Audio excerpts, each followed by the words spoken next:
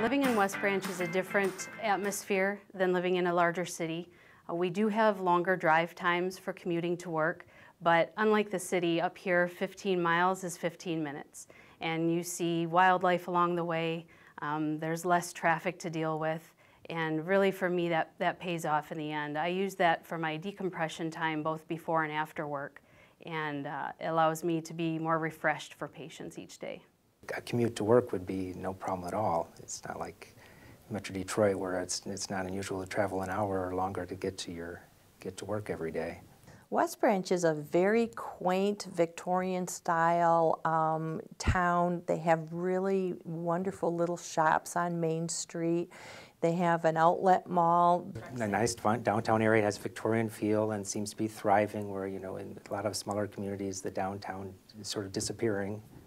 Doesn't seem to be the case in West Branch.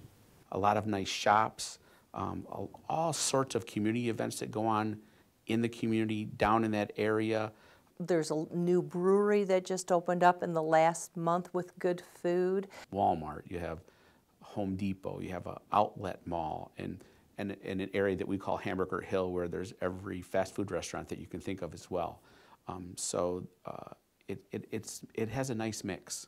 They have a wonderful art show every year here in town. They have the local produce, and they have the markets in the spring, summer, fall, and so the farmers are involved. There are a lot of outdoor recreation opportunities as far as, you know, canoeing, kayaking, fishing, hunting. So if someone enjoys those sort of outdoor activities, this is, you know, you don't have to travel on weekends to do that. You can just go out your door and enjoy those activities.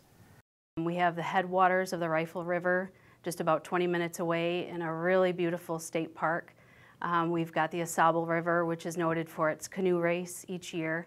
The schools in this area are very good, and they have a lot of services that they offer to the students now, and they're very, very involved with the students and the communities involved with the school.